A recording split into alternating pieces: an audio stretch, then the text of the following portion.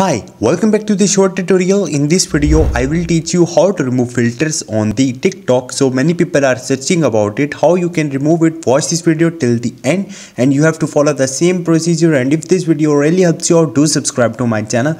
So let's start the video. First of all, you have to open your TikTok mobile application. After that, you have to click on this plus icon. Now you are in the video section of the TikTok. Here you will see effects. Simply you can select any effect or record a video with it, and if you really want to remove filters from here, simply you have to click on this block icon here, as you can see on the tab.